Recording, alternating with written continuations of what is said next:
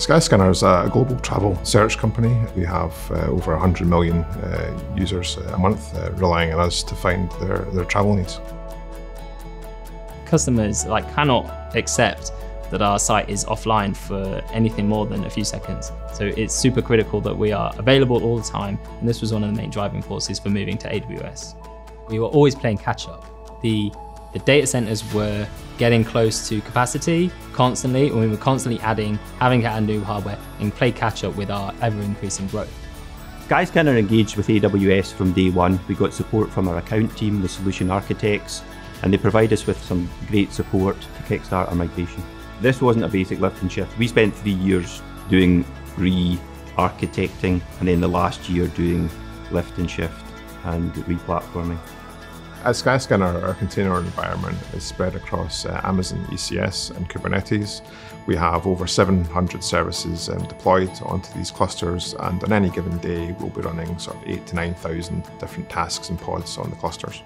There's some really innovative services that are available on AWS, and they certainly help Skyscanner to power their business. Skyscanner initially used on-demand instances. We quickly moved to reserved instances for 70% of our workload, but then to drive down costs further, we use Spot. Skyscanner's entire online platform uses Amazon EC2 Spot instances.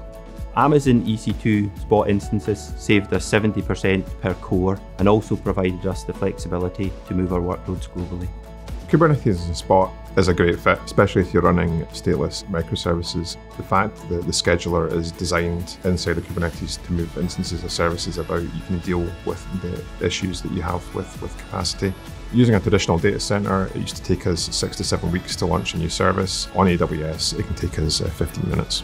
We have thousands of services running in AWS versus a few hundred in data center, and that means more products and new features for travelers. Migrating to AWS has enabled Skyscanner to focus on innovating for the traveler rather than managing IT infrastructure.